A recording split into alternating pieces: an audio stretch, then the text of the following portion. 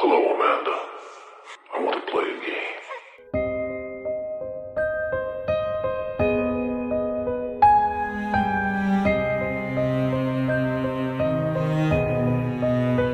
Hey horror freaks, welcome back to my channel. My name is Amanda. As you can see from the title, today's video is going to be my full review with spoilers of Terrifier 3.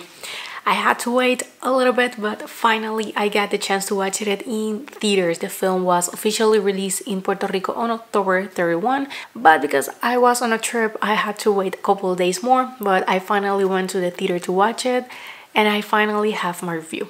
Now, as always, all my reviews are with spoilers. If you don't want them, just to see if this was worth it or not, on the description box down below, there you're going to find my spoiler-free review because I like to give you guys the two options.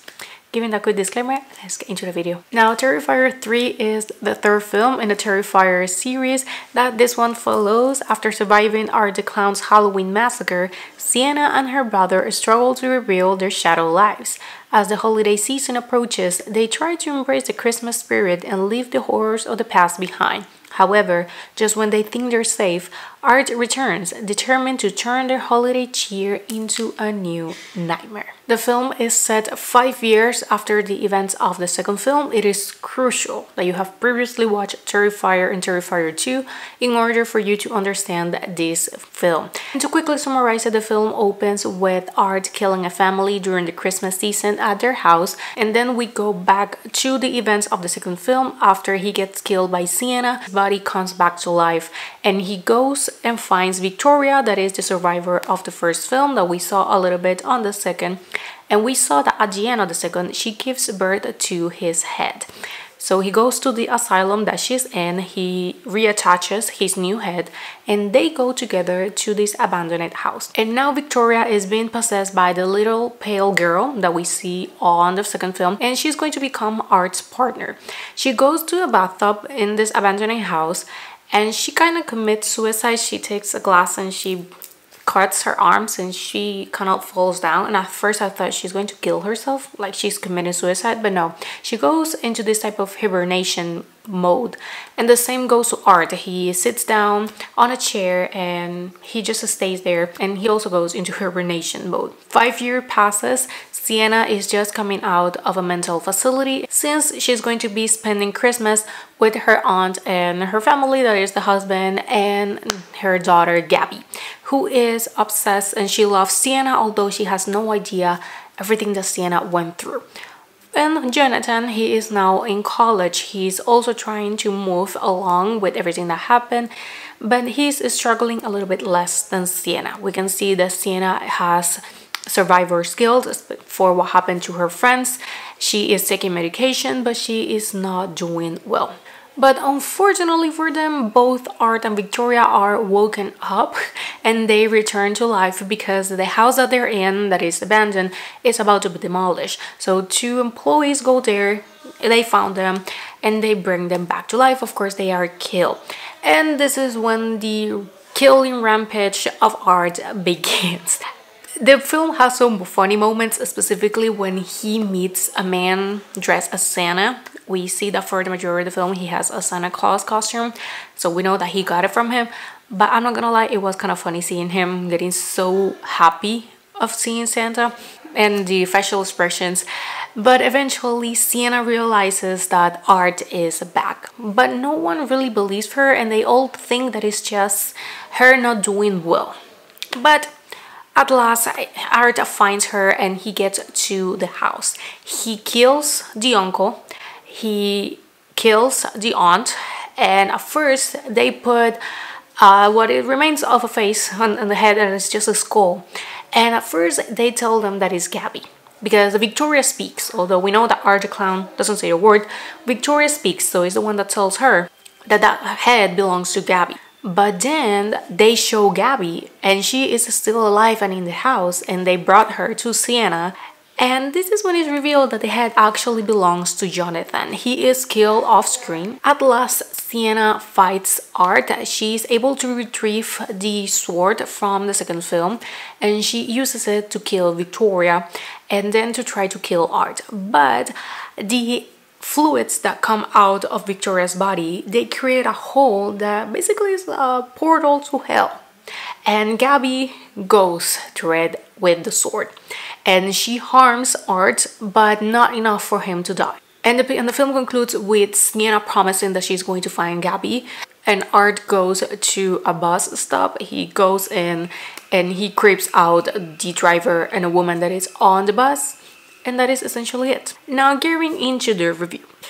This film was everything I was expecting. I'm not gonna lie, I wasn't expecting more or less than what it was at the end. I had so much fun. It was a cool experience to finally see a Terrifier film in movie theaters. Things I like it, and I saw improvements in terms of the edition, the cinematography, the visual aspect is essentially the same. It has that grainy effect. I really like how it looks. Also the sounds, the score, the soundtrack. I really like the original song that Ice Nine Kills did for the film. That is work of art. I really like the band, so I was so excited to see that they actually did a song for this movie specifically. For me, the biggest improvement is how realistic everything looks.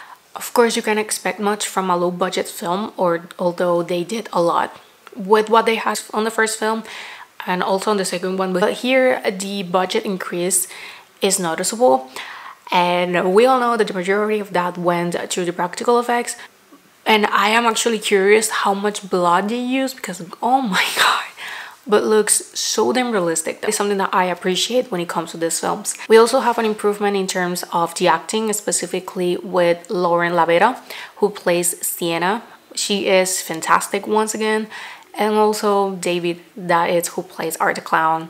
He is amazing. He's funny here. I feel that he is funnier here than on the previous ones. He sees Santa, he is so happy at first that he looks just like a kid, and then he switches to being the demon that he is. They also bring back some supernatural elements on the plot that were presented on the second film, so here they are brought back and even a little bit more.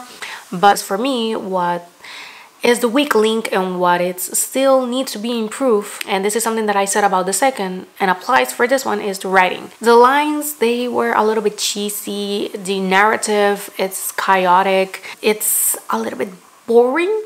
By moments, I feel that the film shouldn't have been that long, but I understand why it's that long. It's because you need that time to fit the gory and shocking scenes. Because if you take out some of the shocking scenes, the film could have been a little bit shorter. So I understand why the film ended up being so long. So I feel that they need to create a balance with all those gory scenes and also the actual plot, because I feel that for the first 35, almost 40 minutes, the film was dragging itself a little bit. It had a strong opening. The opening scene is brutal, but then it kind of goes a little bit downhill and then it goes up again. So it's like a constant up and down, because we have a little bit of the plot, then we have gore, and then we go to the plot. So I feel like they can balance a little bit more so that they can grab the audience attention just a little bit better. And I am not saying that the film is completely boring, that is trash, that is up, but no, I had a good time. I really liked it. They have improved a lot. The only thing that they need to improve is the writing and the narrative. That's the only thing, because once again, the film feels a little bit boring by moments, but I still had a good time. But that is the only thing. When it comes to the gore and the deaths,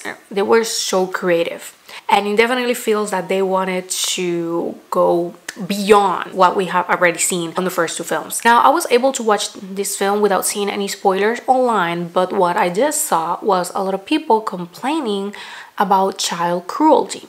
So what I thought was, okay, we saw the kid on the trailer. She's going to die.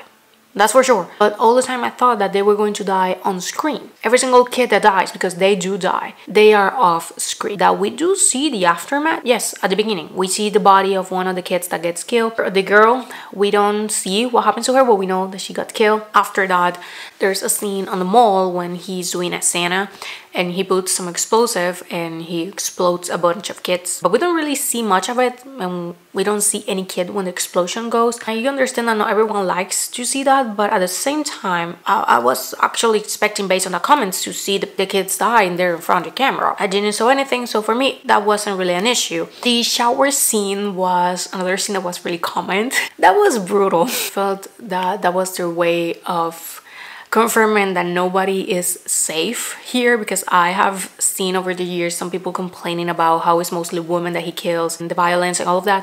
But here, no. It doesn't matter who you are. It doesn't matter if you're a kid, a woman, a man, mother, father. It doesn't matter who you are. You find Art the Clown, you're dead. He has no mercy, and he is very creative. Once again, so creative with the killings. So that makes me excited for Terrifier 4. It was already confirmed when Terrifier 3 was confirmed. When the film will be coming, I'm expecting that in 1-2 years, depending on the production and in what they're going to be doing. I really like that the film was set during Christmas, and they definitely took advantage of it. And I feel that it's good to also take out Terrifier a little bit from Halloween and bring it to another holiday. So now we have another Christmas horror film, because this one is going to be part of my list of horror movies to watch during Christmas. So at the end, I had such a fun time. The film was just what I expected, and I'm going to be rewatching it, that's for sure. The film is going to be available on video on demand on November 26th. So if you didn't get the chance to watch it in theaters, you will be able to watch it at home in just a couple weeks. Now for me, this film is a 3.5 out of 5. I'm going to be giving them the 4 or even a 4.5 if they improve the writing. That is my only critique, because for the rest, they improve a lot. They did a good job, and I want more. Art the Clown has become an icon by this point. I don't know what the plans are going to be once we have Terrifier 4, but bring it on. I like these movies, and Art is amazing, so I'm going to be happily waiting. But with this, I end the video. Thank you so much for watching. Let me know down below your thoughts. Which one is your favorite? If I had to rank them, I feel that the second one is just a little bit better than this. So it will be 2, 3, and 1. I really like the first one, but I think that we can all agree that of the 3 of them is the one that needed the most improvement. So that will be my ranking, 2, 3, 1. So let me know down below your thoughts, and I will see you guys on my next video. Bye! Game over.